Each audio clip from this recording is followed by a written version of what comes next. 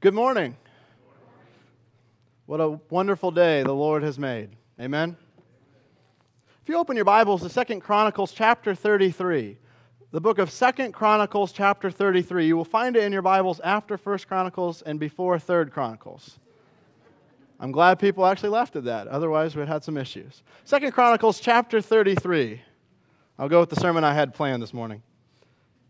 2 Chronicles chapter 33, beginning in verse 1. Manasseh was 12 years old when he began to reign, and he reigned 55 years in Jerusalem. And he did what was evil in the sight of the Lord, according to the abominations of the nations whom the Lord drove out before the people of Israel. For he rebuilt the high places that his father Hezekiah had broken down, and he erected altars to the Baals, and made Ashereth, and worshipped all the host of heaven, and served them. And he built altars in the house of the Lord, of which the Lord had said, "In Jerusalem shall my name be forever." And he built altars for all the host of heaven in the two courts of the house of the Lord.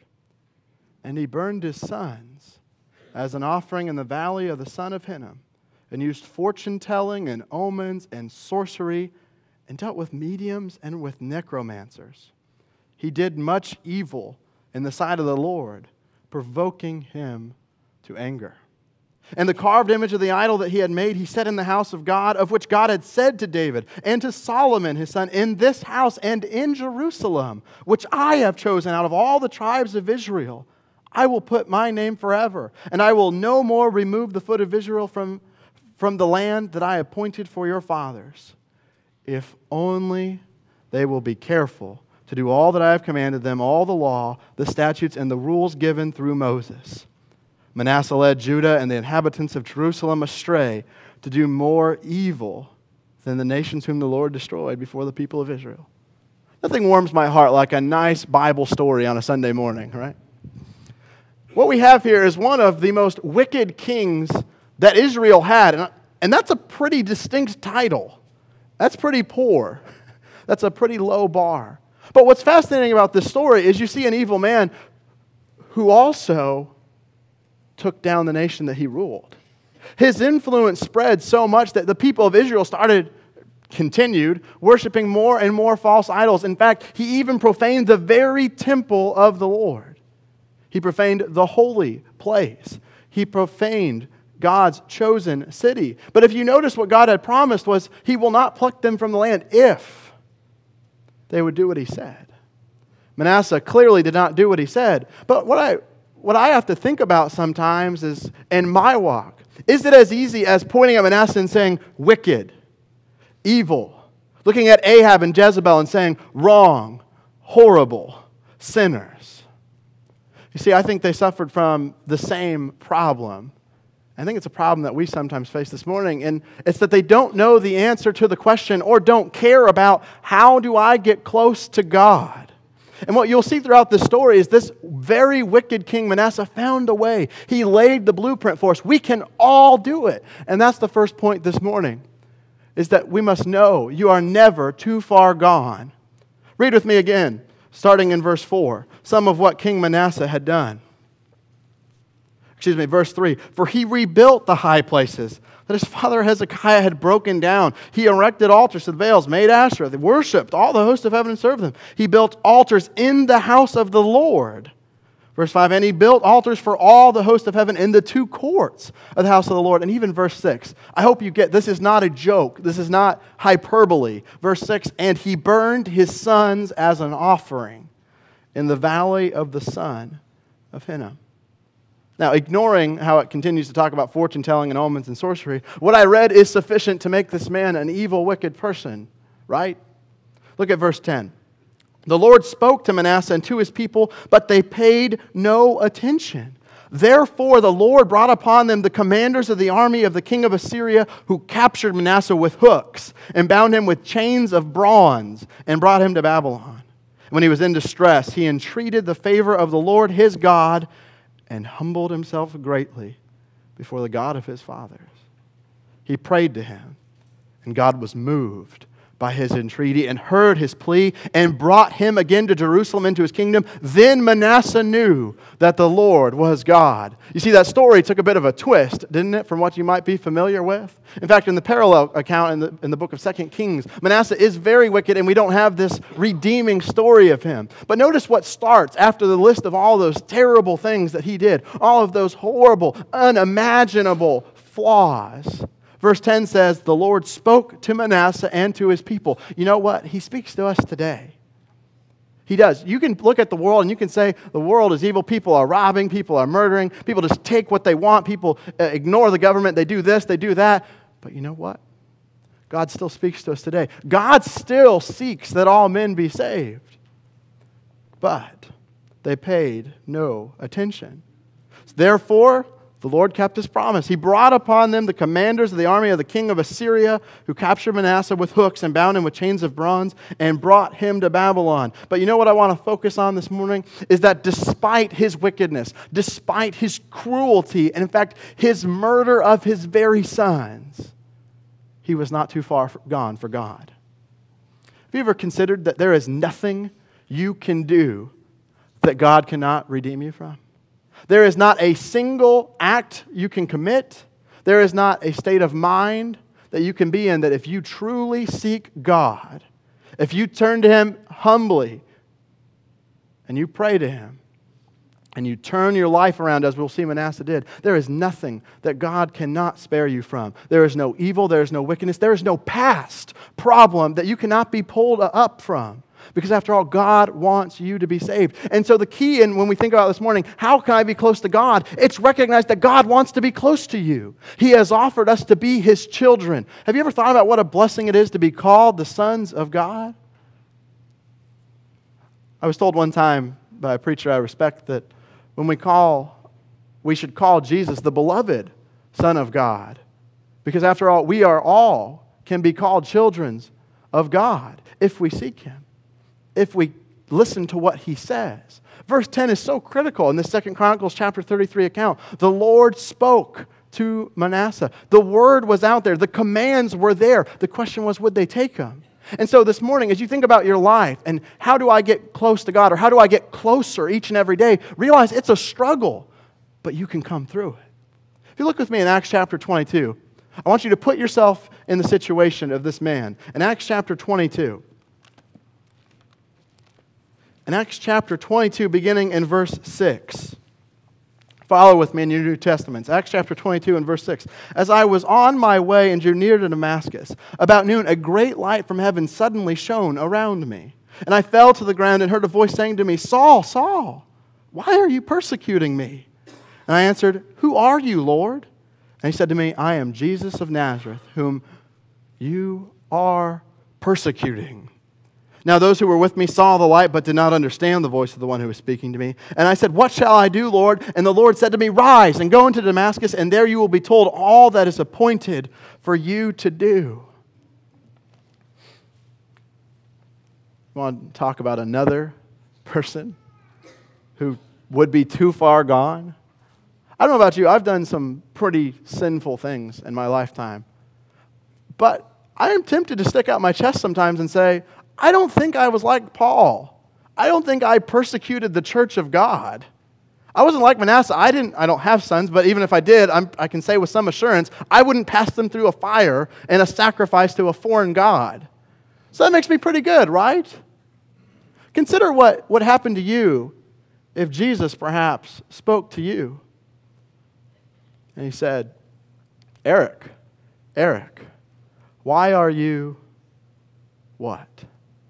Greg, why do you sin against me? Why do you make the very sacrifice?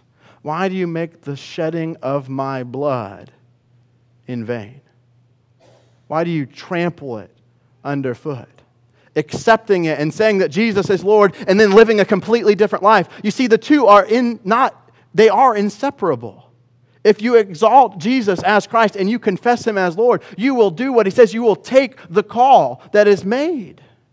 And you'll recognize that Jesus can save you from anything because He's done the work. He shed the blood. You can have the forgiveness of your sins. After all, God planned it that way. Look with me at 1 Timothy chapter 2. 1 Timothy chapter 2. Please read with me. There's a very powerful passage here. 1 Timothy chapter 2, beginning in verse 3. This is good and is pleasing in the sight of God our Savior, who desires all people to be saved and to come to the knowledge of the truth. For there is one God, and there is one mediator between God and men, the man Christ Jesus, who gave Himself as a ransom for all, which is the testimony given at the proper time. God desires that all men will be saved. Read verse 5 again. For there is one God, and there is one mediator between God and men, the man Christ Jesus, who did what? Gave Himself as a ransom for all, which is the testimony given at the proper time. And what that means is God knows you, God loves you, and God wants you to be saved. And it doesn't matter where you come from, because our mediator is the greatest. We have the utmost high priest. We have the very beloved Son of God who died for us. There is no background that can pull you away. It doesn't matter if you've lived 50 years in unfaithfulness. If you turn to God, He seeks you. It doesn't matter if you've worshiped God your whole life. He seeks you to continue finding Him and growing closer to Him. But there is nothing that can pull you away if you will just reach out to the loving Heavenly Father. God is great. Amen? If we believe that, we will live it. And we will know that if that God who is so great, who is so almighty, who spoke this world into existence, loves us, we will know that we can do it. So there is no getting down. Because that's what this world is full of, isn't it? Not only is it full of wickedness, it's full of personal tribulations. It's full of grief, sadness, anxiety, isn't it? What do you do about that? You get closer to God. How do you do that? You look at what Manasseh did. And look in contrast to him. Look with me back in 2 Chronicles in chapter 28. We will all face tough situations. Manasseh answered the call by humbling himself and entreating the Lord. But look at 2 Chronicles chapter 28 and verse 22.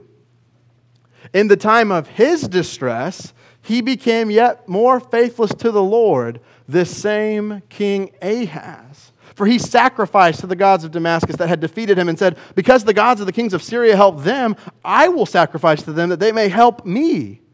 But they were the ruin of him and of all Israel. You see, we're all going to face those times of distress. The question is, where will you turn? Who will you turn to? Ahaz had the bright idea of, well, it worked for them, as he saw it. The gods delivered them. And so he said, I'm going to sacrifice to them. I'm going to turn my back away from serving the one true living God alone, and I'm going to serve these gods. What is it in your life that you serve instead? It doesn't matter what it is. The point is, be like Manasseh. You can change. Just do it. And so the second point of getting closer to Him is we should listen. Look, turn over a couple more chapters back to 2 Chronicles 33. And if you notice, the end of verse 10, they paid no attention. Where was the problem with Manasseh? Why, verse 11, was it therefore the Lord brought upon them the commanders of the army of the king of Assyria, who captured Manasseh with hooks and bound him with chains of bronze and brought him to Babylon? Because the Lord spoke to them and they did not listen. If you ignore the word of God, if you ignore God, it doesn't matter how much He wants you to be saved. It's just like a dad who consistently and constantly yells at his son, don't touch the burning stove.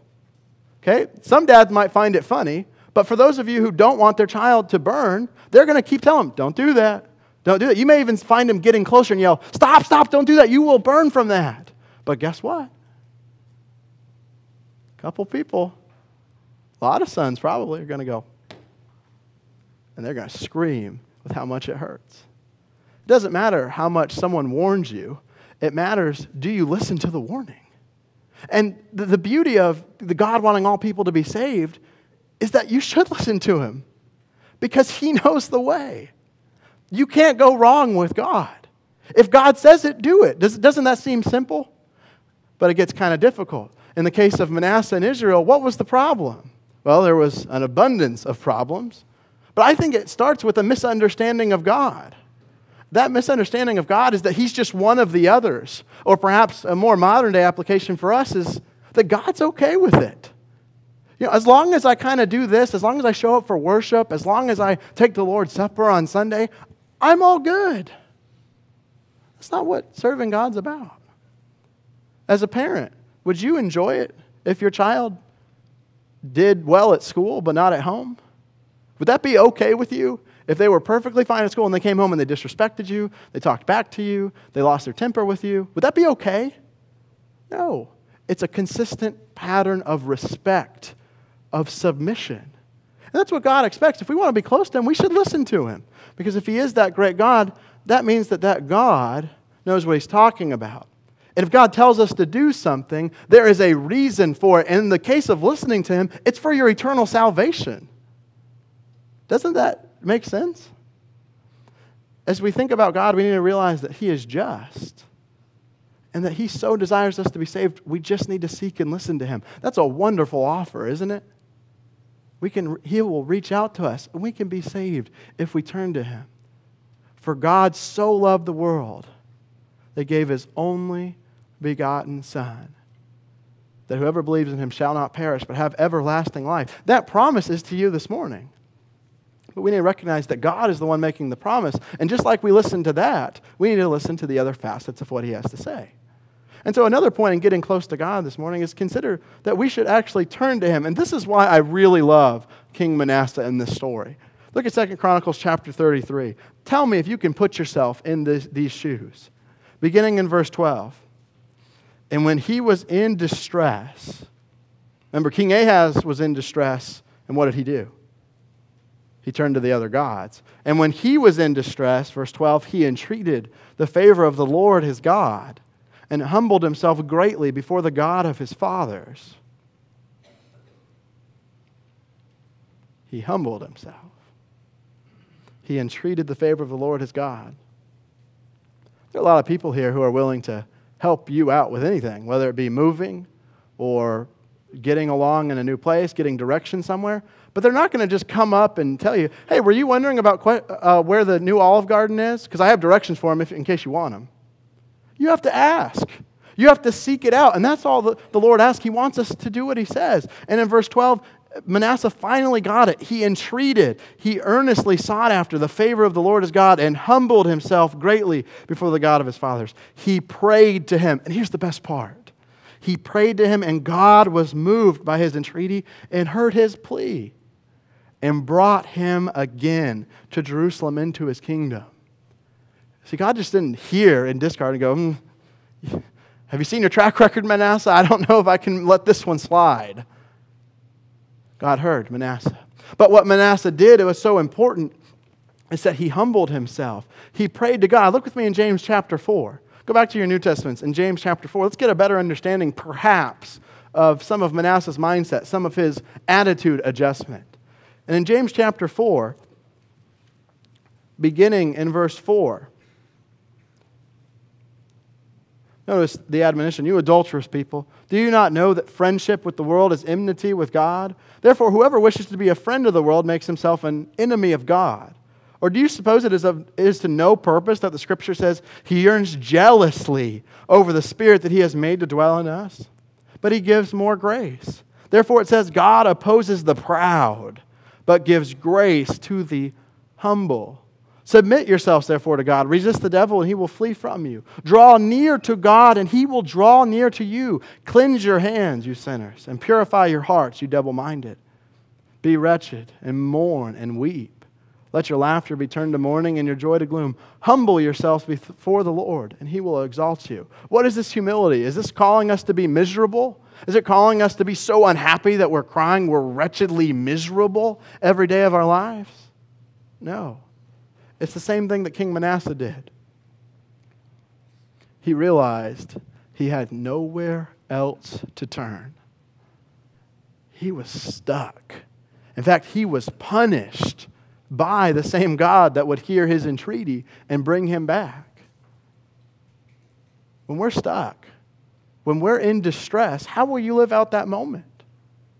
Because there are two examples I presented just this morning. But if we go back to Paul a little bit, in Acts chapter 22, how did he respond? He went with the man who appointed to teach him, and he did what he was taught. Manasseh humbled himself. He said, you know what? As great a king as I am, as fantastic a leader as I am, as glorious as my palace probably is, I know I can't do it. Only God can. And if we seek that God and we approach Him as the holy, the exalted God who we claim He is, then our submission and our humility will come naturally. I'm a terrible artist. And one of the things about that is I try not to draw if I can get away with it. Because my circles don't look very circular. I can kind of get away with squares, maybe. Rectangles are probably the best because they don't have to exactly be all four equal. But when I'm around someone who is a very talented artist, it's easy for me to look at them and to say, you do it. Or, can I learn from you? You really know what you're talking about. What can I do? How can I make my circle more even? Because we recognize their talent, their ability at that skill. But the thing with God is, we say, well, He created the heavens and the earth with just His mouth, just His words. Whoa. And yet when it comes to piloting our lives, I know how to do that one, God. I got that one. See, we wouldn't say that because that's silly. And that sounds ludicrous. But how do you live? Do you trust God? Do you do what He says? Do you get where Manasseh got and say, you know what? I have to turn it over to You, Lord. And if I find You, if I pray to You, You will deliver me because You want me to be saved, because I can never be too far gone. God, give Your grace to me. Help me be who I ought to be. See, that's the beauty of the God we serve. He loves us, and He desires that all men be saved. We just have to come to Him. All we have to do is acknowledge Him as Lord and live accordingly. It's a really great deal, but we have to have the humility to do it.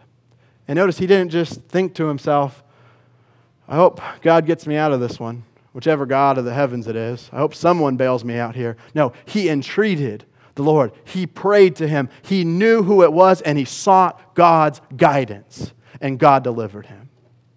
And so one final point this morning is recognize that if you are close to God, it will show. Go back to 2 Chronicles chapter 33. I want to read, as is commonly said, the rest of the story. In 2 Chronicles chapter 33, we'll begin with verse 13. He prayed to Him, and God was moved by his entreaty and heard his plea and brought him again to Jerusalem into his kingdom. Then Manasseh knew that the Lord was God. Afterwards, he built an outer wall for the city of David, west of Gihon, in the valley and for the entrance into the fish gate, and carried around Ophel, and raised it to a very great height. He also put commanders of the army in all the fortified cities in Judah. Look at verse 15. And he took away the foreign gods and the idol from the house of the Lord, and all the altars that he had built on the mountain of the house of the Lord and in Jerusalem, and he threw them outside of the city. He changed. He found God and he lived it. Verse 16, he also restored the altar of the Lord and offered on it sacrifices of peace offerings and of thanksgiving. And he commanded Judah to serve the Lord, the God of Israel. Nevertheless, the people still sacrificed at the high places, but only to the Lord their God. Now the rest of the acts of Manasseh and his prayer to his God and the words of the seers who spoke to him in the name of the Lord, the God of Israel, behold, they are in the chronicles of the kings of Israel. And his prayer and how God was moved by his entreaty and all his sin and his faithlessness, and the sites on which he built high places and set up the Asherim and the images, before he humbled himself, behold, they are written in the chronicles of the seers. So Manasseh slept with his fathers, and they buried him in his house, and Amon his son reigned in his place. This is a wonderful story, because it shows that it doesn't matter what your background is. This man was a murderer.